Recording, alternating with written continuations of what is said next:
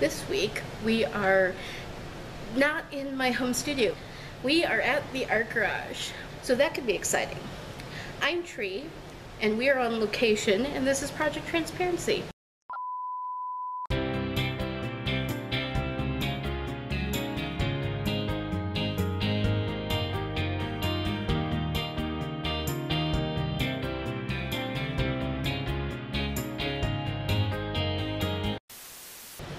So first thing first, let's go have a look at my new quarter installation.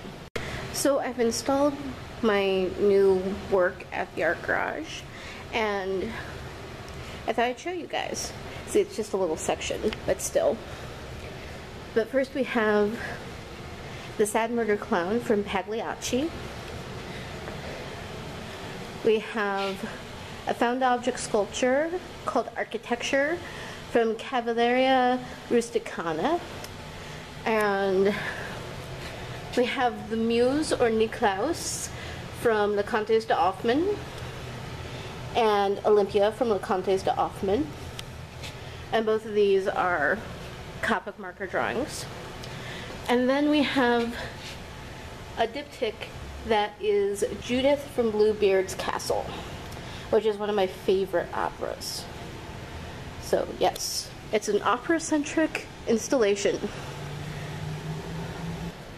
So yes, that's some of the stuff I'm interested in right now. I'm interested in opera and ballet, and it's like I'm always interested in those things, but they have been becoming more relevant in my art recently. In the last 6 months, 7 months. So you'll be seeing more of those sorts of things. Especially with the way the Met does opera and the New York City Ballet does ballet.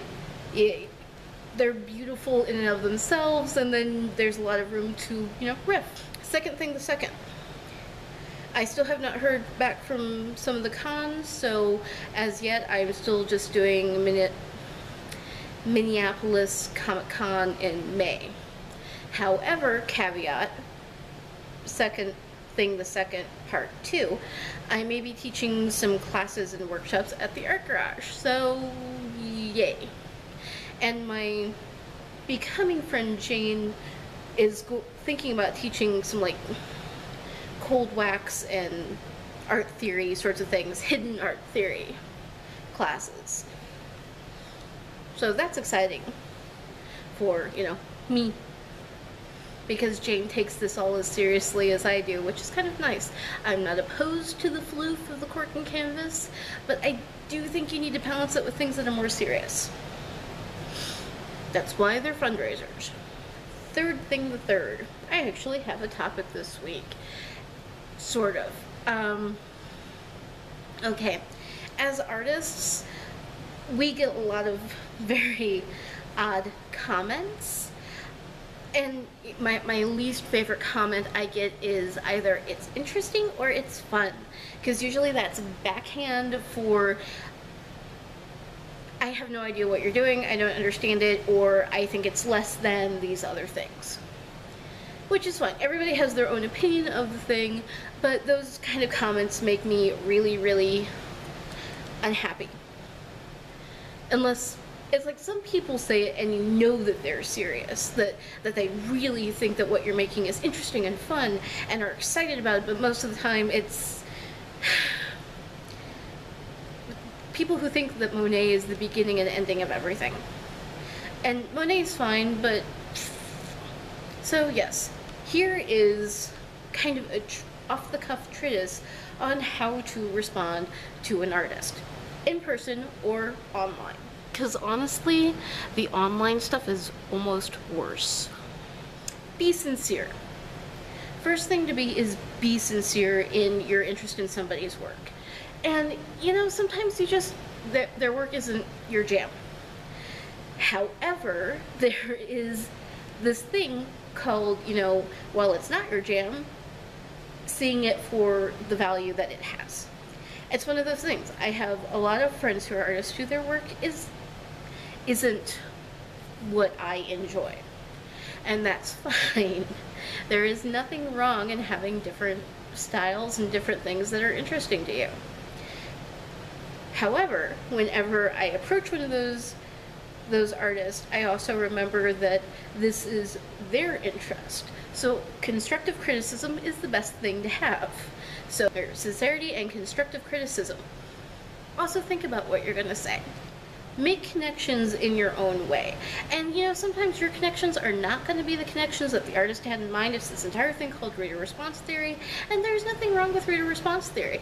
That, you know, the death of the author, which is, you know, a problematic thought, even though it's, you know, an appropriate thought, it's not.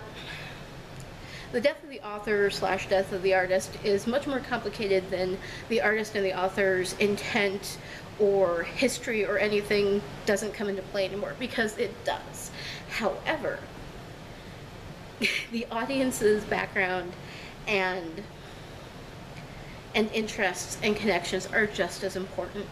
And sometimes they're more important, especially when we're talking about like abstract stuff, because usually abstract stuff is much more amenable to having an audience's story written upon it.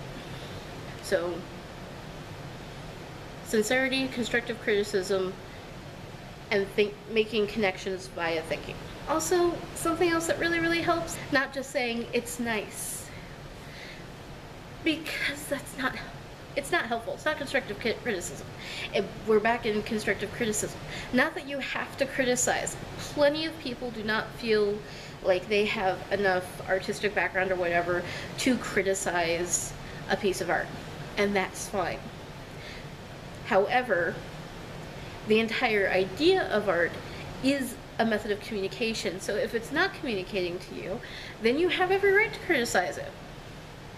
It really feel empowered, even if you know, don't have an artistic background, to interact with a piece, to have an opinion, to have a thought about it, because your connections are just as important. I just keep circling back through that stuff, that the audience's thoughts are valid, and to be constructive and to make connections.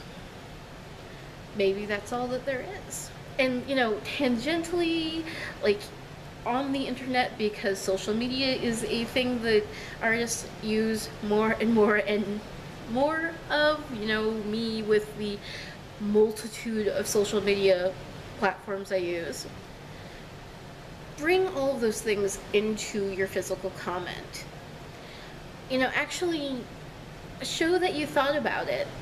You know, even kind of knee-jerk reactions, you know, that they do have thought and validity to them. You know, that's fine, but, you know, again, more than that's nice, or because there's no place for an artist to connect with you about their work that way. That's the nice thing about social media and meeting artists in person and all of that sort of stuff, where you have some sort of one-on-one interaction with the person who made the art you're looking at, is that you can ask questions and you can have a conversation and you can have a connection to the art and the artist that, you know, wasn't necessarily available once upon a time. So take advantage of it. Alright. I think I've ranted and raved about this enough. If you enjoyed this or any of the other things I do, like, subscribe, comment, critical comments, constructive comments, be thoughtful, make connections, please. I would really appreciate it. I also have a Patreon if you would like to support Project Transparency and Tentacle-Made Studios. If you would like something more singular and more connected to an artwork, I do take commissions. And I do have things like Redbubble and Store Envy, so there are different places to get my work should that be a thing you want to do. Alright, I am going to go do some work since I'm actually in my studio at the ARTgarage and I have a couple hours to kill. I will see you guys next week.